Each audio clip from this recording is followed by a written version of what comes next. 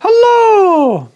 Well, yes, my original Netatmo Presence has stopped. Well, technically it's 50% not working. So the camera works and it still does everything else, you know, camera related. It just has no light. There is no infrared and there's no visible light. If you switch the light on in the app, what it does is just switches the camera over to, well, daylight mode because it thinks the light's going to be on, but no light comes on. So what I'm going to do is take it apart because, well, I've not actually taken this apart before.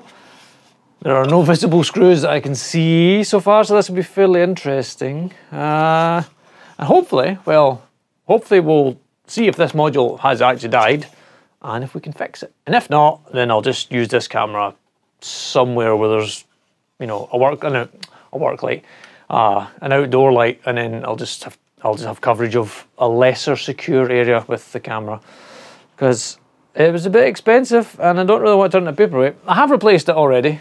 Black Friday sales, it was like half price, so I've already bought another one. So we can quite happily take this one apart. Right. So in here, to start with, is the, SD card tray. So in here is the SD card tray. Holy Jesus. I can see some Torx.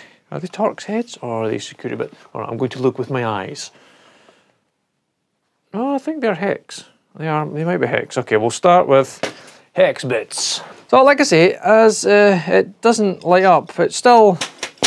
I first noticed when I was using my Google Home Hub and I put all the lights on and what this camera did was go dark.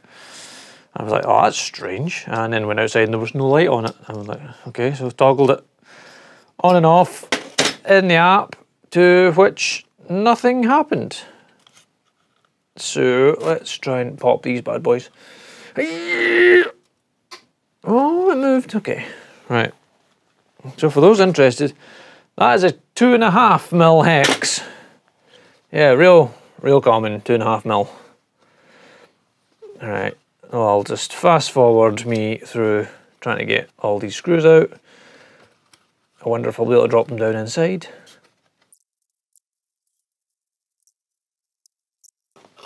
Okay, let me show you. Can you some focus? So you see down in there, or you can see empty holes. This is difficult. So that there, those on the left and right, so backwards. That hole there. So there's 4 of them you can get to, and then you get to the ones in the camera end down here, and you can't get into them. So I think this camera module must be like the last thing to get put in. So I'm going to have to now try and persuade it out without breaking it. Would be ideal. Okay, I wish I'd been filming for that bit. So what I did was put my screw down there, press on that, and it clicked out. So that the camera module, can you see, is, I need a better pokey thing, is loose now. Well, it's nearly loose. It's 50% loose. Let's see if the other side does the same. I can't even see the bit on this side.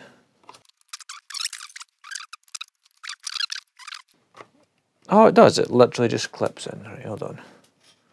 Let me see if I can. Here we go. Okay, and that releases the camera lens. There are 2. For fuck's sake, David. Clip and clip, and it's just a lens module like that with 2 clips on the side, and it clinks into place. Set that there because we will need it later. And this lets it in the camera module, and those last 2 hex heads in there. Hopefully we can get in that.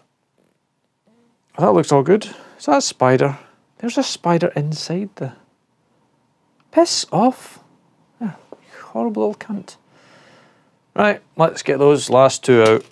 Hex things. And now with the camera module, the lens cover out the way, yes, we can absolutely get on them and unscrew them. That was fairly easy, that bit. Okay, so far this has been disassemblable, you know what I mean, it's not It's not one of those things that once you put it together, you can never take it apart. But so far, so good. We have got into this far. And I have a feeling that this top bit is just a giant power supply and a giant heatsink. Don't lose anything, please. Right, that should take off this bit. Is it going to slide out as a... Oh, it's going to slide out as a module. Can you see? Can you see the excitement of the... Oh, I feel like I'm tearing things. Oh, it's got ribbons. Oh, that, surely... Wait, that's the ribbon we're looking for. That one right there. The one that's going to the LEDs. Why? Who? What? So how the Francis do you get the... How was that attached? Oh shit, son! I wish I'd realised that a moment ago. That once you get all those screws out, the whole thing slides apart. Ha ha! That makes more sense. Right. Move that out of the way, and then lift that out and slide your wires down through your power supply. Oh, they're just tight, that's all. Come on. Right, that lifts them out. Okay. So, this is the back plate, which should just slide off, and this does just slide off. That is a big power supply, and a big heatsink, and there is my LED module. It's got 3 wires, so I'm going to presume there's... Ah, was that me? Did I tear that? Or was that torn? Oh, I don't know now. We can test it though, we can test it. It's got 3 wires, so a ground, and obviously a positive for the infrared, and a positive for the visible light. Right, let me tidy up a little bit here and make a space, and then we'll have a good look at it.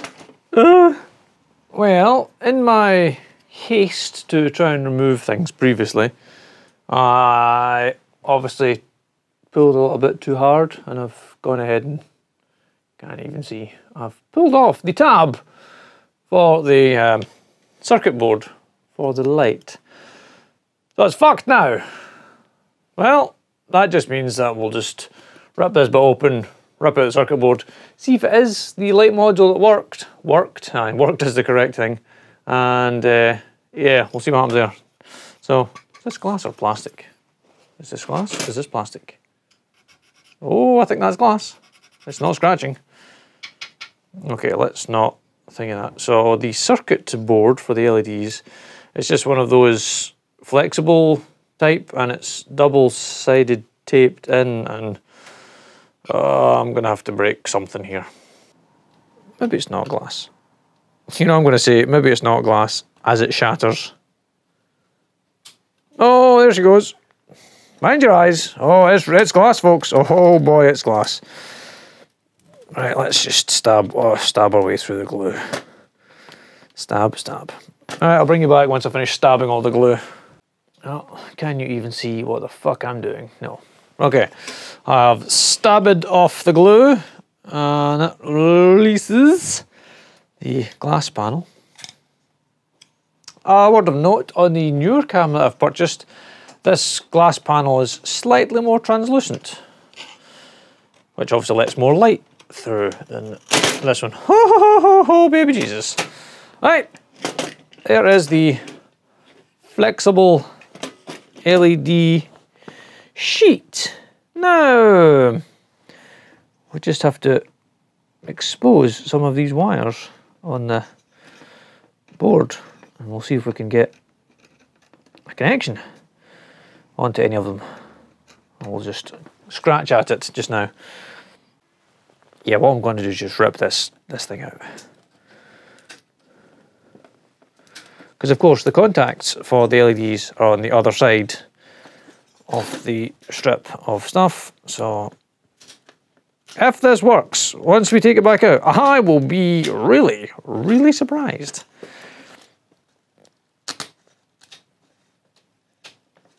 it's well stuck in there. Give them that much. Right, here we go. One LED module thing with the tabs on there that are so small I cannot see them all, but they go to slightly bigger things in behind the plastic. Right, you lot sit there while Uncle David has a scratch at these contacts. I have been unsuccessful in my attempts to get a contact over onto the actual board itself, but I can make the LEDs light up. Can you see that? Can you see that? Because I can't, because I've got a black dot in the middle of my vision where I've stared at this LED while lighting it up with 3 volts. But can you see, is my hand in the way? No, well, my hand is obviously in the way. But the LEDs light up. So, as far as I know, there's nothing wrong with the board. So there's either a problem with the actual part of the camera that emits power to the light, aka the circuit board connection. Hell, it could have even just been the circuit board connection for all I know.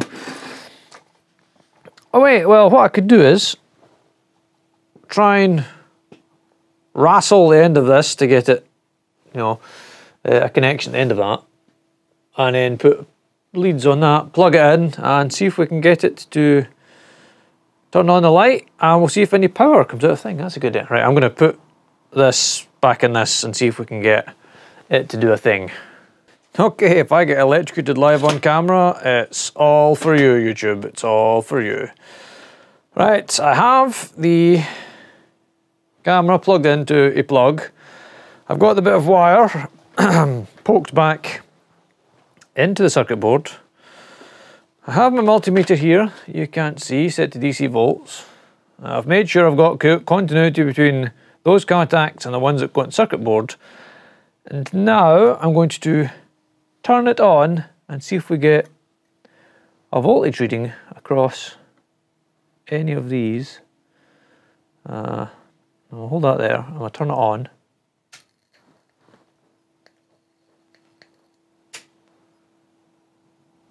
Oh, my plug just made some horrible, horrible noises. Then again, it is a very nasty plug. Hold on, let me just, I don't need to see any of that. Let me just fix this here. That sounds better. Oh, I can hear the camera making noises. I'm not getting any voltages from the... Not unless 80 millivolts is enough to light up LEDs. Don't think so. Can you hear it if I bring my microphone in really close?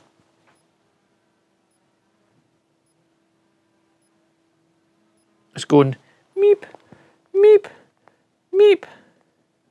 I am not receiving any voltage out to... Oh no, that's wrong. I am receiving voltage, but it's millivolts. And millivolts, and it's got polarity. It was millivolts with polarity, but it's not enough to light up LEDs. 120 millivolts will not light a panel of LEDs. The beeping also coincides with the voltage changing. I should have actually made sure we've got ground and DC in.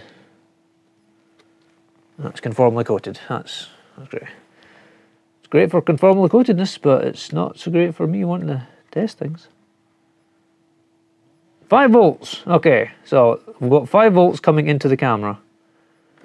What's the other one? 24 volts. It's got a 5 and a 24 volt rail. Is it really 24 volts? Right, I've got 5. That's supposed to be 5. Ground, 5, and it says plus 24. Do I have plus 24? Right, I have made a development. Yeah. I see. I know. I'm working. It's alright. Things beeping. Oh, you would not touch me. Yeah, right. DC volts. Jesus Christ. Things I've noted. The power supply will slide out of the aluminium housing, which is very nice. Much easier to take apart. I think also the beeping noise I could hear, it's coming from the power supply. the power supply is chirping. Now, in my previous experience of power supplies, this usually means that the power supply is fucked. So, if I probe, I have stabbed right into the ground wire. On the meter I have a good solid 5.01 volts of output on the 5 volt line. And on the 12 volt line I have nothing. 1.5 millivolts, 400 millivolts, nothing. 1.5 millivolts, 40 millivolts, nothing. 1.5 millivolts, 40 millivolts, nothing. So the 24 volt line is dead. 3, 6, 9, 2, 4, 6, 8, 10. 24 volts divided by 10 would be 2.4 volts per LED. Would that be right? Would that be about right for in? Do you think the 24 volt line is purely there to run the LEDs? Because as far as I know, well, as I say, the camera was working. When I took it down, the camera still worked. This bit, the camera module. And when I turn the power on, I can hear it click, which is usually it switching between infrared and visible light mode. So it looks like, had I not ripped off the wire to that bit, I could have replaced the power supply with another 24 volt limited supply and had it still work, perhaps. Because that, well, that did work. The lights, the LEDs do light up, but it appears the 24 volt rail on my power supply has failed. That's what I'm going with. Wait, can I bring the microphone in and let you hear the power supply? Let me see if this works.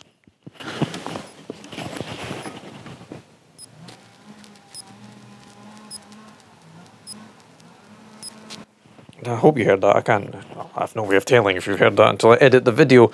But yeah, so the 24 volt rail has expired, which makes the light not work. The camera works, as far as I know. The camera works. I'm seeing if I can point at a light to make it turn. It's a lot, but no, it would still switch to night vision, surely. It usually involves an audible clunk as it switches over.